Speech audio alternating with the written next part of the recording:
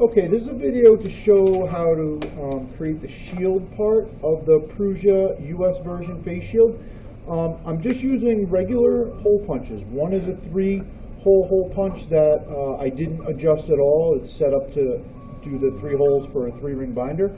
And then the other hole punch I did adjust. On the back you can loosen these hole punches holes, and I use a ruler and the ruler on here, and with the plan from the Prusa website I spaced these according to the dimensions that they had listed there to make these bottom holes in the bottom. Now I'm doing this is just a piece of paper that already comes in each individual transparency in between the sheets, so it's much easier to see the holes and what I'm doing here.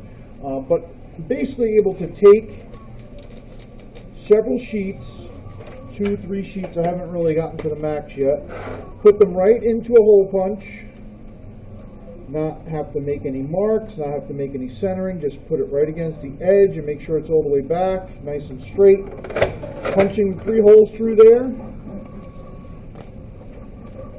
Okay, and while I'm doing these 2 steps, I'm also making sure that I am wearing gloves. I'm wearing a face shield, or face mask I should say, so that I'm not contaminating anything. So here is the film that's already cut up, and then to shape it I'm just using regular scissors, and on the bottom, which is the side with the 3 holes, I'm just cutting the corner off by rounding this edge a little bit, not marking it, just doing it by eye, so that it can get done quick, and it doesn't really matter too much because if it's off, it can just be recut simply with scissors.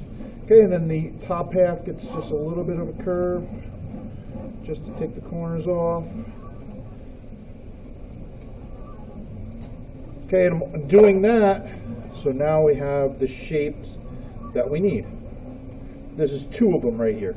2, 3. 2 of them. 3 of them. So here's 3, and here's the other 2. There's 5. So I'm putting them into an envelope, about 10 to 20 a piece.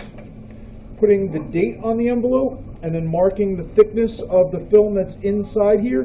Because I did experiment and try to use a little bit thicker of a material, but it had a little bit too, didn't have the optical clarity that was required for the face shield.